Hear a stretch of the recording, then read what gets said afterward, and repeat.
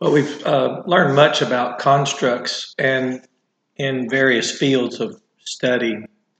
Sometimes I call the real world. It's not unusual. It's basically the same thing. That is, in learning theory, for example, as late as 1980, researchers were noticing that people have infrastructure or scaffolding, and these are mental positions, elements of knowledge that are intended to provide a scaffolding upon which more or additional knowledge can be built and based.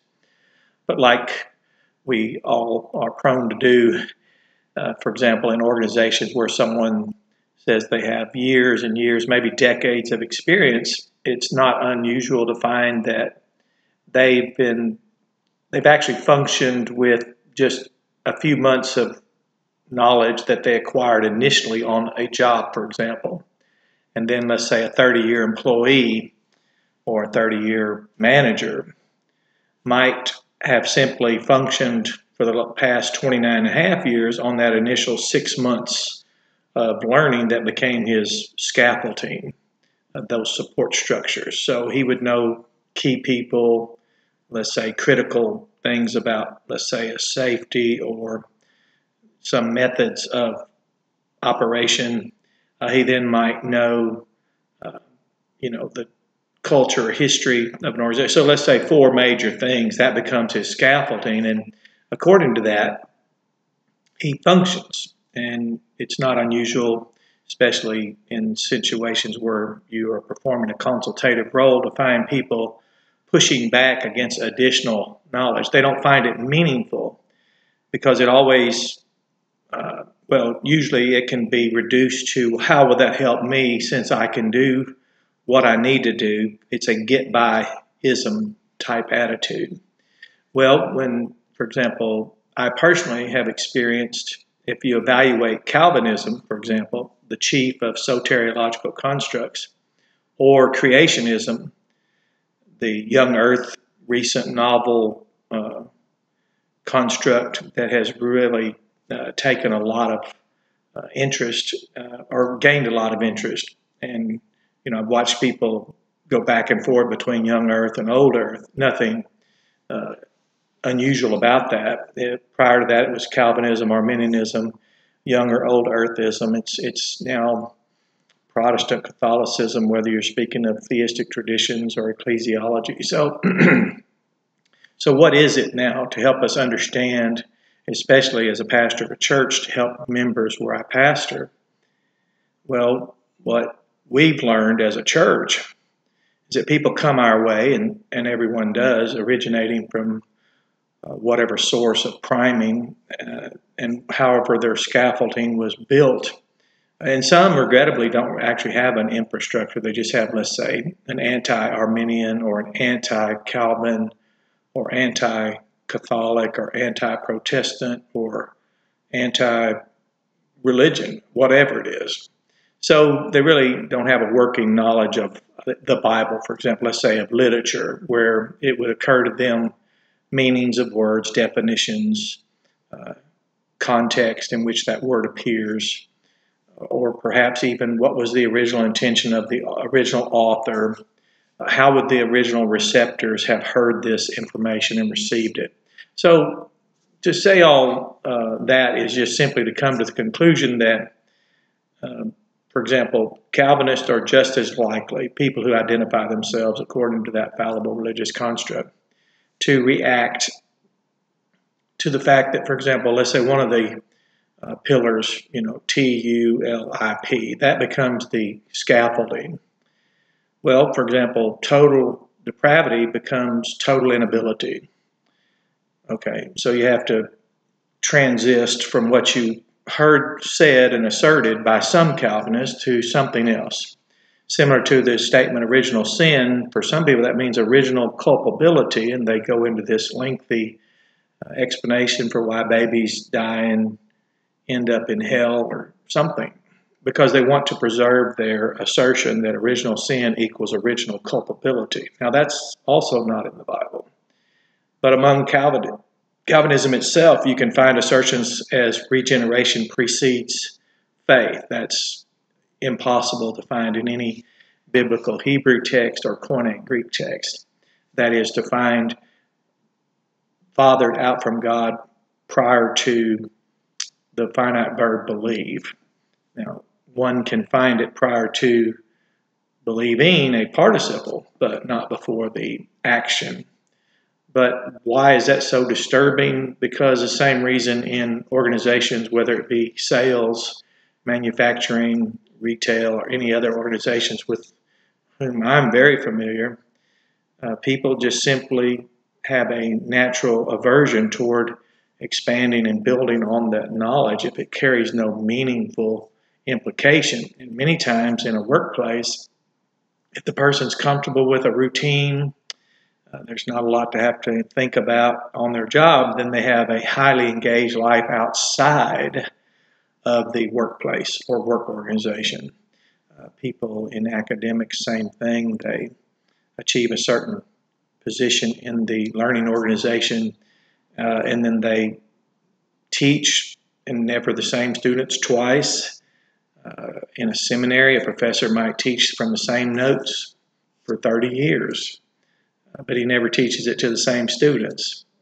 So since people have a natural inclination to prefer scaffolding and infrastructure, for example, the 5 points of Calvinism, the points of Arminianism, pillars of Islam, even a book written by a Baptist, Pillars of Orthodoxy, we all want to know what are the core things we believe. Well, unfortunately, that doesn't always lead to the intended purpose of having those stabilizers in our portfolio of knowledge. For example, open or closed theism. Neither of those actually are taught in the Bible. The Bible doctrine, living God, living theism, if you will, let's say over 50 times that phrase appears. In other places, we're living in true God. So who wants to bother, if you will, to locate all of those phrases, living God, then contextualize them, that is, place them in their context, and then evaluate that context, and then look at the genre of literature in which it occurs, look at the time of which it was written, consider the authorship, consider the original hearers, and then apply lexical syntactical analysis. So I find the need for Calvinism, 5 points, or the need for Arminianism, 5 points, or the need for even an acronym that we have here at our church and other men I work with, SCARS, S-C-A-R-S. That's certainly a scaffolding that someone can, for example, like pitch a tent. You could take that, you're in business now. We have something to build on, something to work with. But if it's not appraised as meaningful, that is, if it doesn't return on the invested effort of study, for example, then someone who says they have embraced the fallible religious construct pre-tribulation raptureism. It's very sensational, it's very popular, it's achieved its place on the shelf of fallible religious constructs, but only those who've measured and done the marketing analysis know that there's a great return on the investment. People have a great interest in, just give me the 5 points of this, give me the 5 points of that, give me the 4 points of this. Just tell me if you're pre or mid-trib. It's, for example, exemplified by those of us who are expository teachers. You will be going, let's say, progressing through a text and considering each verse and placing it in a context and having a rational expression of that particular context prepared and based on meanings from a time that is no more and an implication that might have never been considered by your audience. And then you find them waiting while you're going, let's say, verse by verse through a book called The Apocalypse of Jesus Christ. And I've had it happen to me so many times I don't even care to count, or nor even care when it happens. It's as though, okay, now we appreciate you telling us these things we could have never known. None of us have ever researched etymology. We've never considered hermeneutics. We've never done lexical syntactical analysis. But are you pre-trib, or are you post-trib, or they're prepared with stored energy to pounce on you if you're not whatever it is they think based on original priming and their internal scaffolding you should or should not be. So it's not a surprise or a disappointment, but I wasn't prepared when I evaluated these constructs, this scaffolding in religion. I wasn't prepared to find the same symptoms among people and then to go to and evaluate assertions by people who claim to be believers of a gospel that can be known in the Bible, to say that they've trusted into Jesus and they've accepted the purpose for that to be declared right out from his faith and his faithfulness. Well, then to see them just as easily shaken if they perceive their scaffolding upon which they're standing to be a house of cards. And Calvinists especially, I wasn't expecting that because the ones I studied were in history, and people accused of being Calvinist in history did not seem to bear the instability or express the instability of those who would add to their knowledge or evaluate their assertions.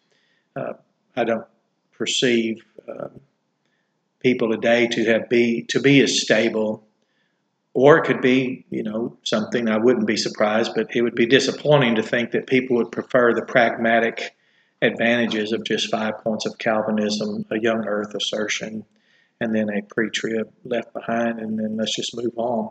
I don't know to what we're moving on if building our knowledge and learning, especially when I noticed living theism is not in the conversation, because the word living is ineffable. We can't place it in a finite expression. That is, we can't express it according to finite understanding.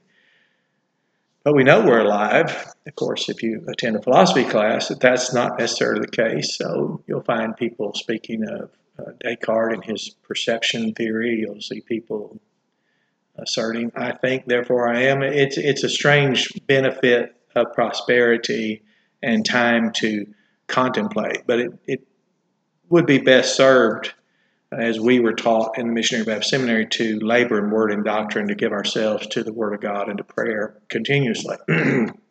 Now, that would find you leaving behind a lot of this that's unnecessary. And I'm not destabilized when I learn that no text anywhere in the biblical Hebrew nor in the Koine Greek places regeneration, that is, being fathered out from God prior to the finite verb to believe. That didn't disturb me. It didn't disturb me, for example, when open and closed theism were neither Bible expressions.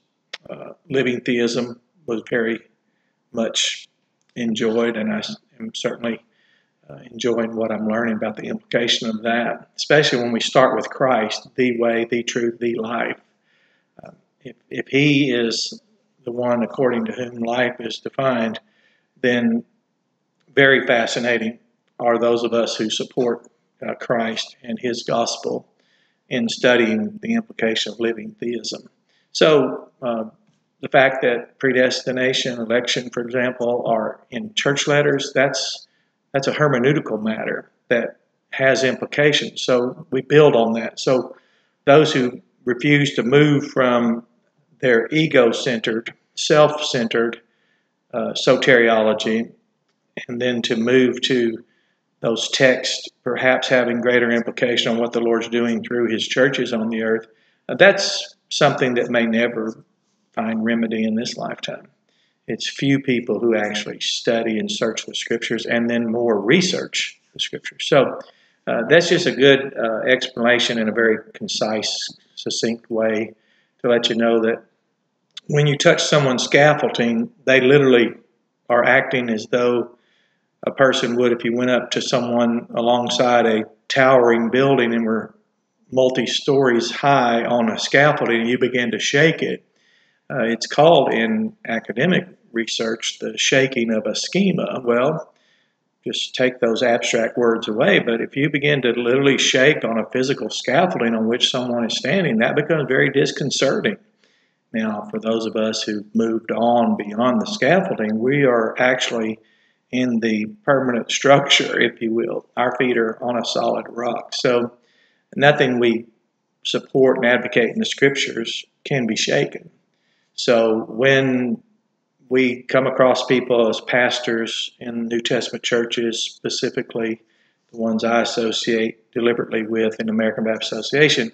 We'll hear people come from all types of places, and they're very, very, very hard and seldom, very difficult to find, are people stabilized and actually grown up to the full measure of the stature of Christ and have grown to be approved workmen who need not to be ashamed but are able to rightly divide the word of God, the word of truth. So to be able to rightly handle the word of God, but again, if that isn't perceived as meaningful to people, as a lot of times pragmatism or a bad attitude just says, well, what will that do for me? So I remind people, patiently remind, as pastors, all pastors do, that what we study is first for the interest of God's glory, and secondly, it collaterally extends to the benefit of our fellow man, our neighbor, and ultimately it all serves the interest of Christ. So our flesh